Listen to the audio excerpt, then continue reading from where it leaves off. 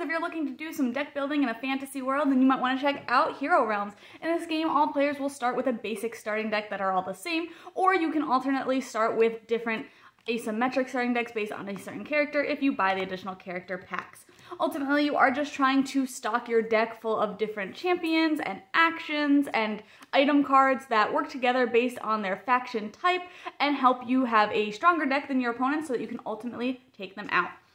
If you are already a fan of Star Realms, I think that you'll really like this one as long as you like this different theme. It plays very much the same way. You're just trying to attack your opponents, build up kind of an army in front of you so that you have some additional health or blockers so that you're not taking direct hits. And the gameplay is really smooth. Everything works really well. If you like deck building, this is a great one that is pretty compact, so you can take it anywhere, plays 2 to 4 players, and it works really well. I think that there is a nice back and forth in this game, no matter if you are playing with 2, 3, or 4 players, so it definitely is a really nice deck building game for any size group in there.